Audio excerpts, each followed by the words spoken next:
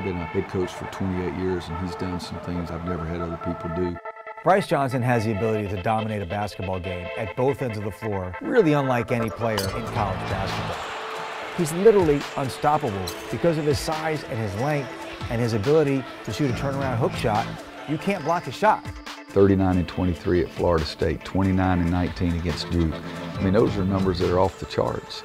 I mean, I'm a back-to-the-basket type of guy, but I can't face up and shoot the mid-range jumper.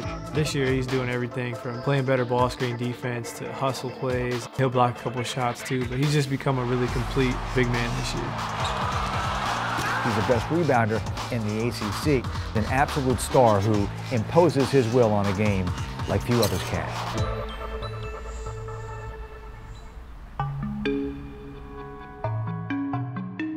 I try to push everybody really hard, but I think it has come up more with Bryce. Everybody said, do you have a love-hate relationship with Bryce? I said, no. I said, he's frustrating because I want him to be so great.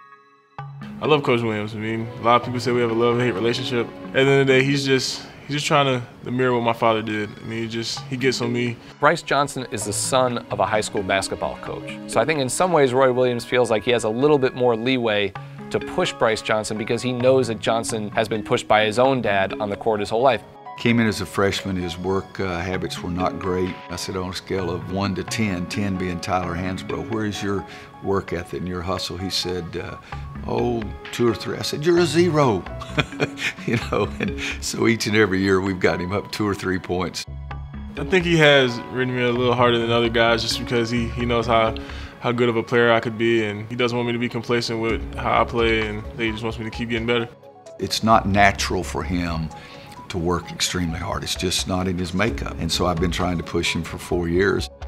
Roy Williams is as intense a coach as there is. He does not accept anything less than full effort, especially from his best players. So the fact that he's been on Bryce Johnson as much as he has is the highest compliment he could possibly pay the young man. He's developed physically just as much as he has mentally. I mean, you look at pictures of him as a freshman and he's a skinny little rascal, but now he gets his hands on the basketball. Now he comes out with it most of the time.